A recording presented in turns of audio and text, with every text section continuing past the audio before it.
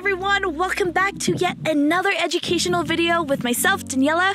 I am so excited to be talking to you today because we're going to be learning about the Analemmatic Sundial.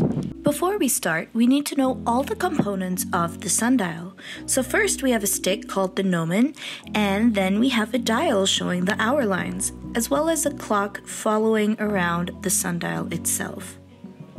As opposed to a normal sundial, the analemmatic sundial simply corrects for the motion of the Earth as it travels in an ellipse, not a circle, around the sun, speeding up and slowing down over the course of the year.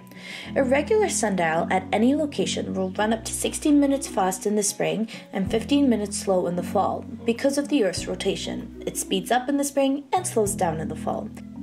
The analemmatic sundial standardizes the solar mean time at any Earth location so that high noon, as the point of highest sun elevation, is really noon. Our sundial faces north, and for that is Swan Lake. So if you look carefully way over there, you can see the blue, that is Swan Lake. And we're facing that way. Now you must be wondering, what in the world do we use an analemmatic sundial for? Well, we use it to tell the time, and I'm going to show you just exactly how you can do that.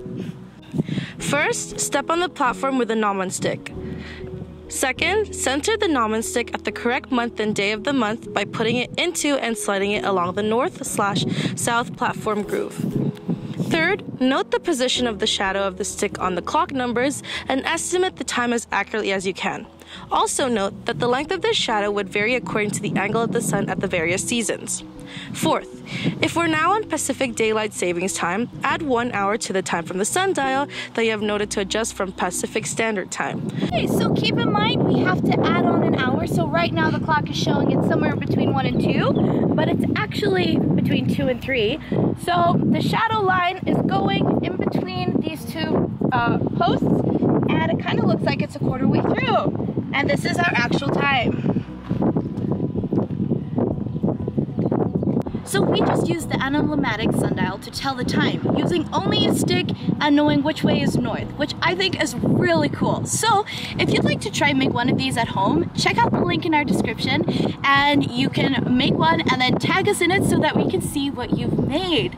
Until next week, thank you so much for joining in. I hope you get out in the sunshine. It's been beautiful lately, and stay safe, everybody. Bye!